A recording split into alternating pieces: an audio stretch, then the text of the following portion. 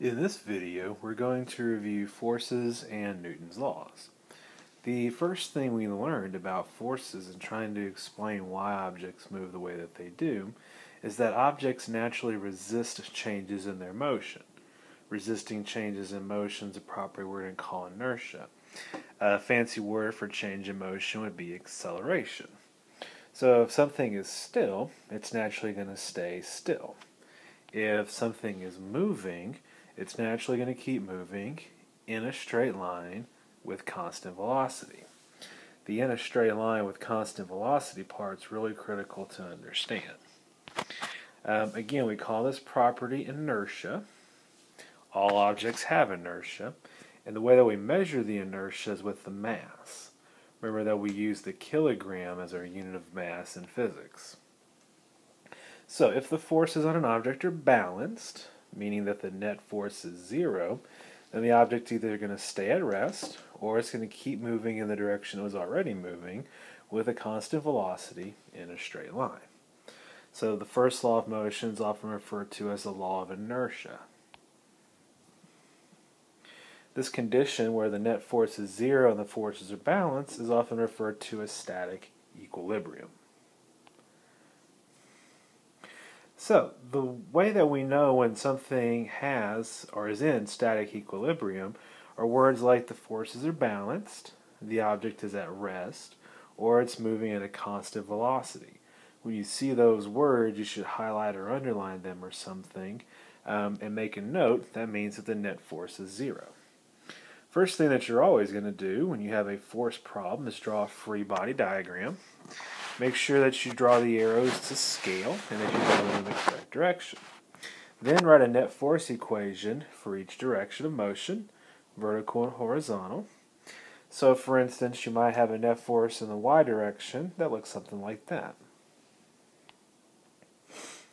Typically, we make up be positive y and right be positive x when we're balanced. Third thing we're going to do is if we have any forces that are at an angle, we'll resolve those into components. Don't go back and draw components on a free body diagram if you're asked to draw it specifically as part of your test question. Go and make a separate vector diagram off to the side somewhere. And then apply any other equations that you might need, such as force of friction equations, force of gravity equals mg, or Hooke's law, or something like that. Then solve for your unknown. So let's talk about Hooke's law just a little bit. We did a lab where we used the stretch of a spring in order to measure mass, measure forces in general, using stretch springs. The greater the spring stretches, then the greater the force exerted on it must be. And we can easily measure the stretch of a spring with a meter stick or other ruler, and therefore we have a convenient way to measure forces. If we plotted the force as a function of the stretch of the spring, the steeper the line is, the stiffer the spring is going to be. The slope of that line we give the name K. K stands for the spring constant. It's basically a number that tells us how stiff the spring is. The unit for the spring constant would be newtons per meter, and Hooke's law can be expressed as an equation where the force in the spring is equal to K times X. The negative sign is just put in there to indicate that the stretch of the spring is always in the opposite direction as the force the spring exerts. Pull a spring to the right, it's going to exert a force. If a surface is inclined, we are going to set our x-axis to be parallel to the surface and our y-axis to be perpendicular to the surface. That way most of the forces that we're dealing with are either parallel or perpendicular to that surface. The only one that's not would be the force of gravity. So we're going to have to resolve the force of gravity into components that are parallel and perpendicular to the incline. The y component will look something like that, and then the x component will look like that. You might tilt the paper to the right so that the blue arrow is parallel to you to make it easier to read. the angle theta that your incline makes with the horizontal will correspond to the top angle on that triangle between the hypotenuse and the red y side. And so in general, the FGY component will be FG cosine theta, and the x component will use the sign to find. So as an example, let's look at number 6, part C in your review. Our setup looks something like this. Have an object on a 53-degree incline, and a string holds it up with 20 newtons of force. There is friction on this thing, but before we can figure out the direction, we have to figure out if that tension force is larger than the gravitational force pulling it down the incline. So we know it's going to be parallel to the surface, but we don't know which way yet. So if we resolve the weight into its two components, we would get the y component to be 24.1, which might be important in something else, and the x component to be 31.9. You can round those to 24 and 32 if you want. So the frictional force has to be up the incline because the 20 newtons of force that the tension is providing is not enough to hold it in place. 31.9 is bigger than 20. And so now we know that the friction force must be up the incline. We can write our net force equation to look like that. Tension plus friction minus gravity in the x direction. The forces are balanced, it's at rest, so the net would be 0. And then I can go and solve for the frictional force. And when we do that, we get something like 12 or 11.9, depending on how you want to round that.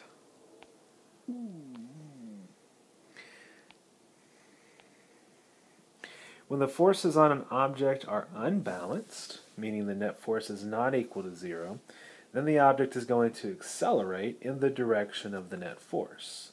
If the net force is in the same direction as it's moving, it'll speed up. If it's in the opposite direction that it's moving, it'll slow down. The acceleration of the object is proportional to the net force. It's inversely proportional to the mass of the object. This idea is typically referred to as Newton's second law. And so we have the equation A equals net force over mass, which we can rewrite to be net force is equal to mass times acceleration.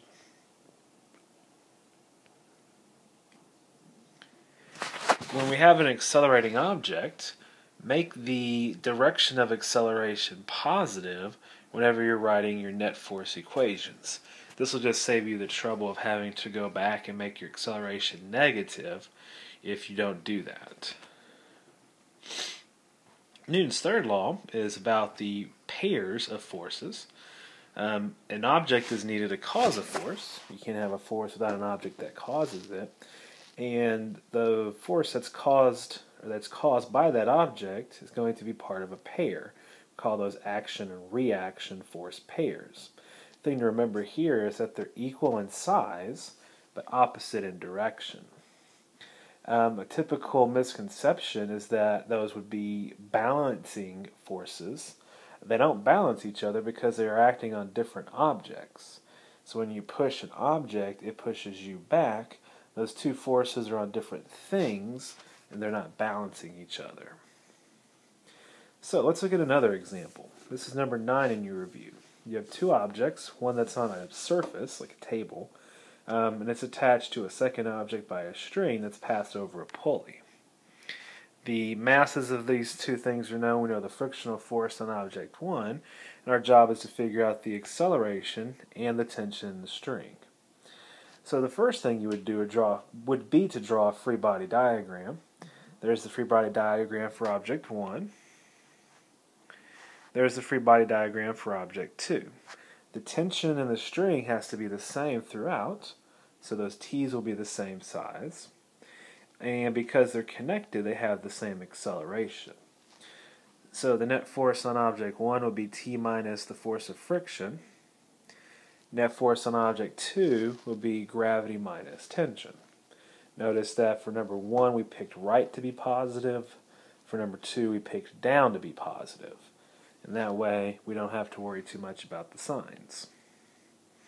So I'm going to write the two equations like this. Because we're accelerating, Newton's second law applies. So net force is going to be mass times acceleration. So since the mass of object 1 is 3, I'm going to write 3a instead of net force. And for number 2, I'm going to write 7a instead of net force. The frictional force I know is 20. The gravitational force on object number 2 is 70. And so I've got two unknowns, and I can eliminate one of them by adding those two equations. So if I add them together, the tensions are eliminated, and I get 10a equals 50, and so a would be 5 meters per second squared. All I have to do to get my tension force is just go back and plug in my acceleration into either of those two equations. It doesn't matter which one you choose, just make sure that you plug in correctly and then solve for the tension. Last thing to discuss is the idea of friction. Remember that friction opposes the relative motion between two surfaces. It doesn't always slow things down. Friction depends on two things. Number one, how rough the surfaces are. We quantify that with a coefficient. Call that the coefficient of friction. Give it the symbol Greek letter mu. And that's something that has to be measured. You can't just calculate that from simpler information. The second thing that friction depends on is the normal force. Basically how hard the two surfaces are being pushed together. If the two surfaces are moving relative to each other, then the force of friction is going to be kinetic friction. Kinetic friction is always equal to some coefficient, call it mu k, times the normal force. If the surfaces are not moving, we're going to call that static friction. That means the surfaces are at rest. The thing about static friction is that it varies depending on the other forces. Could be 0, or could be some other value all the way up to some maximum value given by mu times the normal force. This mu would be different. We'd call it mu s, coefficient of static friction. And we can kind of summarize that with an inequality like that. So remember, if you're finding the force of static friction, chances are you're not going to use the coefficient times the normal force. Chances are what you're going to do is use your free body diagram and write a net force equation to figure out how big the frictional force is if it's static friction. Hopefully this review video has been helpful for you. If you have any questions or comments, please let me know during regular class time.